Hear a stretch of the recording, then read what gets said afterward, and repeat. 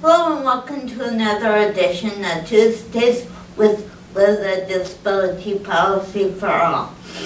I am very happy to welcome Oregon State Senator Sara Gelser, Corvallis, Oregon. Thank you for taking the time to talk with us, Sara. Thanks for having me.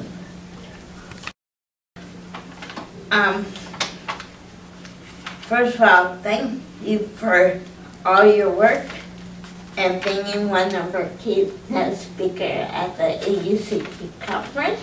We're very happy to have you. That was so much fun. The first question is, how did you become a disability advocate? So my first child was born with a disability, and so he basically introduced me to the world of disability and all sorts of wonderful adults and children, self-advocates, parents, and leaders, and it is a wonderful community to be part of. And I've been doing this for about 22 years now and have loved every minute of it.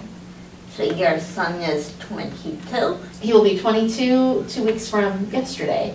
Okay, great. Thank you.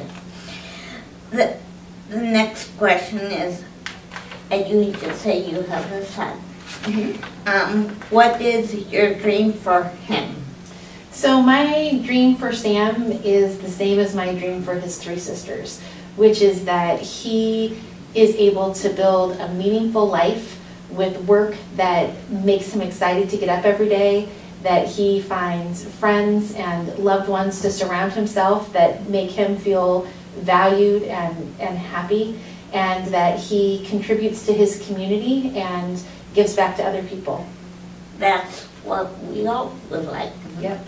It should not be any different for people with disabilities. Absolutely. How can we best support other families to become advocates and support the advocacy of their children? I think it's really important when parents welcome a child with a disability into their family that they have mentors around them that have been through that process. And those mentors, of course, should be parents of children with disabilities, but they also should be adults with disabilities. I think it's very important for parents to start with a dream for their kids that ends with the idea of this small human growing up to be a fully independent adult that makes their own choices. I also think the most important thing, and it's really unfortunate how often it doesn't happen, that a parent is at the hospital, their child is born. The most important thing you can say to any parent with any child is congratulations on your beautiful baby. And you are the expert on your child, and together you're going to build a great family and a great life. And to just keep telling people that over and over again. Thank you. Is there anything else that you would like to talk about being a state senator, being a mom? Being a mom is a lot of fun. Being a state senator is also a lot of fun. I think it is really important to increase the diversity of elected officials that we have. Women, we need far more women, we need far more young women, and we need more people of color, and we need people with disabilities. More people with disabilities serving in elected office. So you should run. Anybody that's watching this, whether you're a parent advocate or a person with a disability, consider yourself asked. Thank you.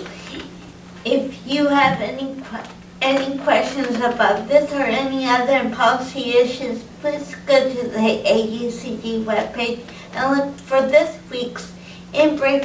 And if you have any questions about this week's Tuesdays with Liz, please leave them in the space below. Thank you and have a nice day. Thanks again, Senator Gelser. Thank you, Liz. It was nice to see you. Okay. Bye.